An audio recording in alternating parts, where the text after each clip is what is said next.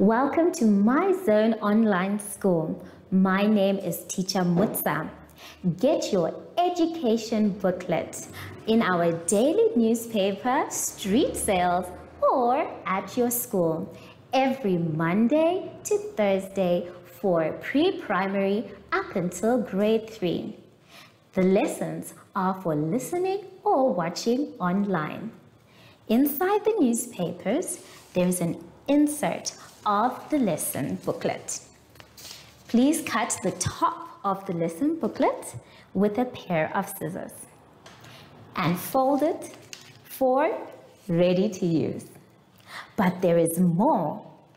We are also available on our online platforms, MyZone and Zoshi Facebook pages, and in addition, our website, Zoshi Online.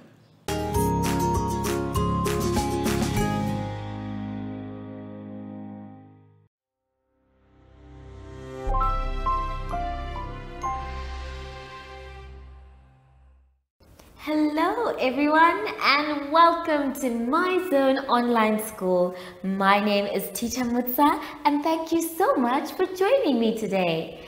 Our theme this week is culture and traditions. And before we get into any lessons, boys and girls, it's very important for us to sanitize. Now remember, when you sanitize, you are showing how much you care about the people around you, as well as how much you are trying to stay far away from coronavirus. Make sure your hands are dry before you touch anything else. Well done. For today's lesson, we are going to be talking about Namibian food and counting.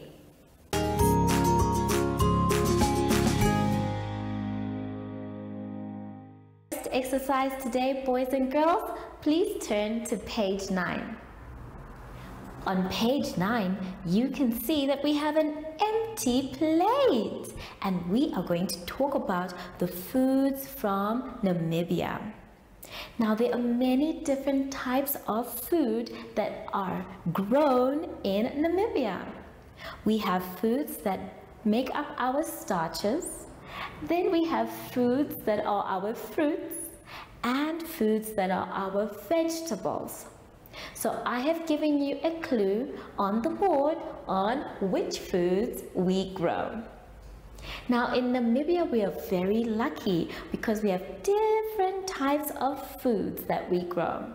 For our starches, we use maize and wheat.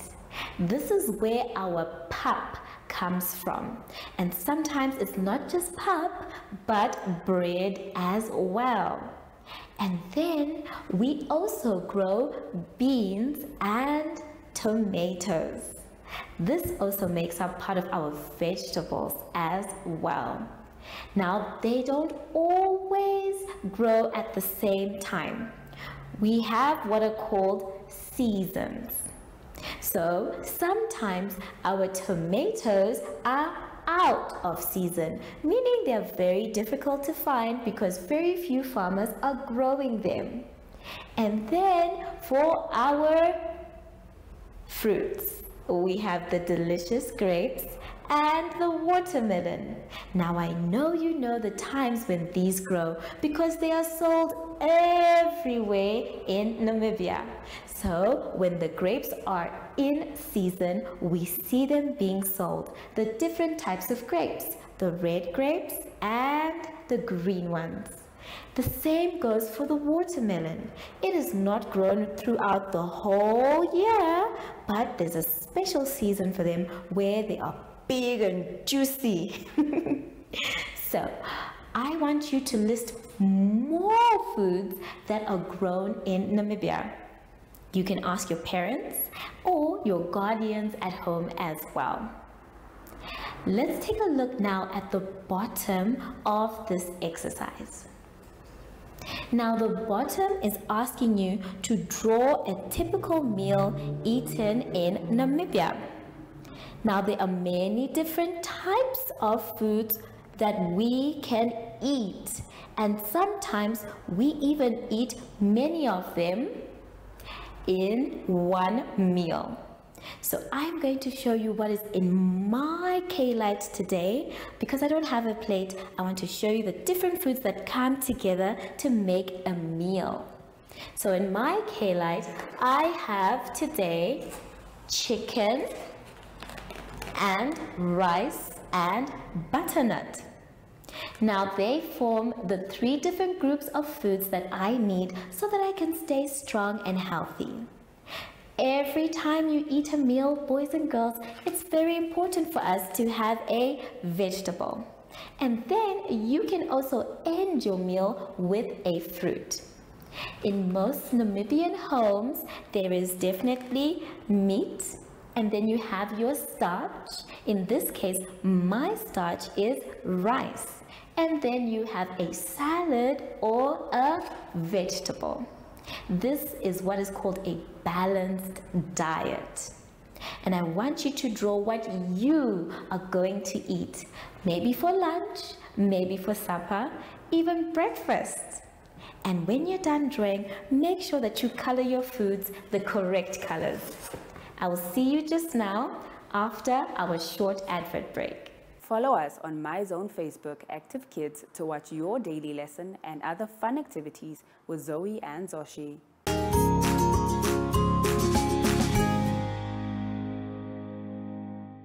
I hope you enjoyed yourself when you were drawing your foods. And remember, there's no such thing as a wrong type of food. Now that we are done, please can we turn to page 10? On page 10, we have our bunnies, and the bunnies have eggs. Now you can see that each bunny has different eggs. One bunny has 14 eggs, the other has 11. Then we have a bunny with 17 eggs. And there's another bunny with 10 eggs. The bunny at the bottom has 20 eggs. Ooh, wow, that's a lot of eggs. And the last bunny has 12 eggs. So it is going to be your job to make sure that you color in the correct amount of eggs. Now I have my eggs here from the bunny rabbits, and I want to show you what they look like. Now they look like normal eggs, but I'm very sure that if I crack one open, it will have a surprise for me. And these eggs are normally found during Easter time. So I want to ask you, what type of eggs do you have during Easter? And also, when you're coloring, it's okay to make them different colors. They don't have to be white like the ones in the book or the ones that I have here. I just want you to have fun coloring the eggs. Make sure that you color the correct amount of eggs as well. Now that we are done with that, I will leave you to do that by yourself, and let's move on to page 11 together. On page 11, we are now going to be doing doubling, and doubling is so much fun and easy because all that we are doing is adding on. We are adding on more of the same number to get our answer. So when we double, we are taking one number and that same number, we are adding it to get our answer. Let us try and do the first two together on the board. Now the first one says 8 plus 8, which means the number that has been doubled here is 8. So that is why it says plus 8. So we want to find out what 8 plus 8 equals. So what we're going to do is use the counting on method. Now the counting on method is very simple because all we're going to do is draw 8 sticks first. So let us draw 8 sticks. You in your book, me on the board. Let's go. 1, 2, 3, 4, 5, 6, 7, 8. So I now have my 8 sticks and I'm going to use them to count on to the next one so that I can get my answer. Now the number after 8 is 9. So we are going to start at 9. Make sure you cross out your sticks as you go so that you are not confused. Are we ready? You in your book and me on the chalkboard. Let's go. Starting from 9. 9, 10, 11, 12, 13, 14, 15, 16. So we now know that our answer is 16. And now our sum is complete. It now says 8 plus 8 equals 16. Now remember, we are doubling the first number. So our answer is very important because it shows us what happens if you put 8 and then double it. Let's try the next one together. The next one says 3 plus 3. So what we are going to do is draw how many sticks, boys and girls? Yes, 3 sticks. So we start, let's go, you in your book and me on the board. 1, 2, 3. So I have my 3 sticks and I'm going to use counting on. Now the number after 3 is 4. So this is where we will start.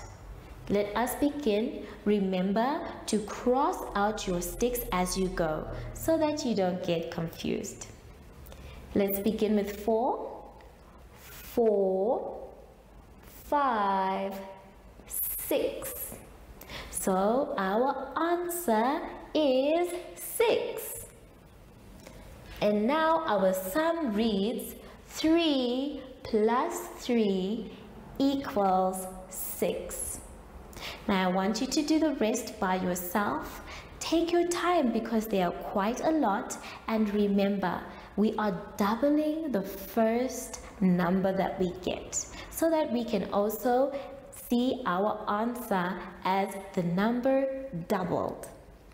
Take your time, make your sticks, cross them out, and I'll see you after our short advert break. Do you have children in the age range of 5 to 6 years and want to participate in our school booklet program? Please contact us on 081 74 3759 and we will put you on our distribution list for the attention of pre-primary schools. Topics include family, summer, culture, traditions and houses, transport and communications, occupations, autumn and more. We distribute countrywide in over 7 different languages.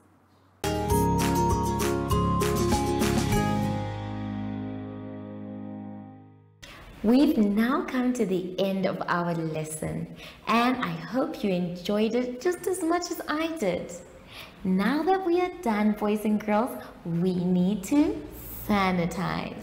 Remember, when we sanitize, we are showing the world that we are responsible, boys and girls, and that we care about our people around us. Make sure that your hands are dry before you touch anything else. Well done. I wonder, has anyone seen Sashi today? He has been a very naughty boy. Hello, Sashi. How are you?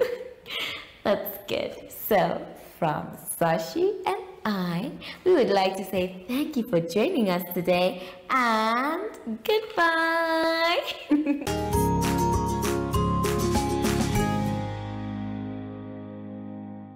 Our online school will help you along the way. Find us at www.zoshi.online and download the booklet. Follow us on Facebook to never miss a video. Subscribe to our Zoshi Telegram channel if you want to receive daily updates. Proudly sponsored by Ministry of Education, Arts and Culture, Namibian Community Trust, UNICEF for Every Child, My Zone Online School, and Amos Meerkat Syllabus.